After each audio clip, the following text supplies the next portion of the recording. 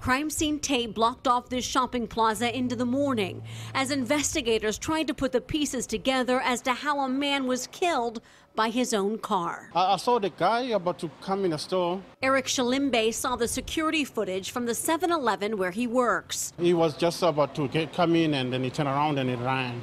He ran towards his car. Investigators say the man pulled up to this 7-Eleven in Lawndale around 8:30 Saturday night. He got out but left his car running, and a thief jumped inside. The guy seems like he just took a car easily.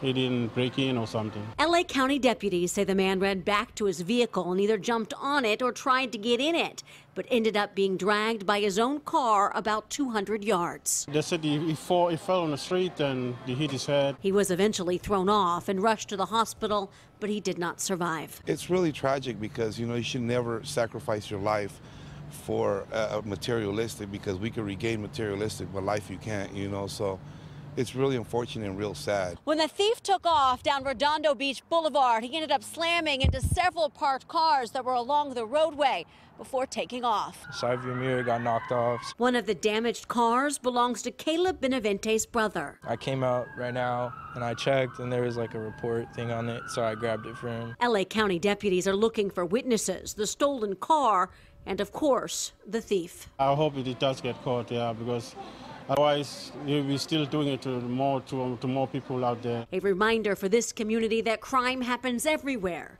So these customers say they'll plan on locking their doors and sending their prayers to the family of the man killed. Joy Benedict, CBS 2 News.